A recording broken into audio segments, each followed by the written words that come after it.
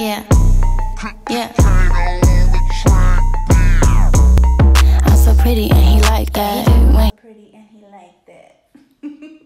Hey y'all, it's Pamela here, aka Rachel Air, aka A Touch of Honey, aka Pamela Lynch, as y'all know me. But I just want to come and show you guys my new piece.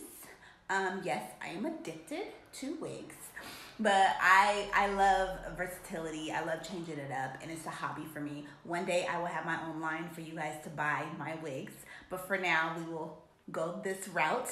This is the Amazon wig, 6 inches, the longest piece. Of course, it's layered all the way throughout in the back. The lace is very short. It's ear to ear, but the lace is like only this much back.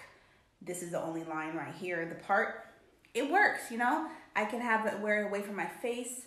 I trimmed it a little bit. Hey, it works for me. It's an everyday wig. Like I was saying, it was a great purchase.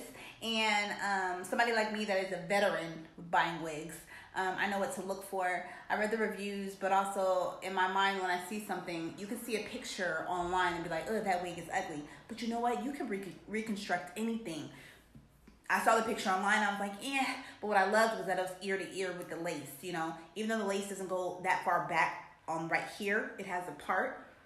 For me, you can work wonders with a short wig like this, because like I was saying before, it's an everyday wig. Like, you can throw it on, and like I said, it's kind of fitted. So not to the point where it's too tight. I didn't even have to do the elastic in the back and make it tighter because it's already fitted very well to my head. And I have dreadlocks. So if you guys want to purchase this, I will have the link in the comment section. Go ahead and get y'all one. $30 for real. And I know a lot of y'all just want to throw something on and go. And a lot of the time, I love long hair, but I also love short hair because, look, it's easy. It's not in my face. I'm still popping. So yeah, thank y'all for coming to watch. And that's it. Thanks for watching. One more thing. I misspoke because when I bought this, I purchased another one, and that one was $29. This one is more in the range of $50. But hey, y'all be spending $300 per unit, okay? So this one's $50. Human hair, great buy.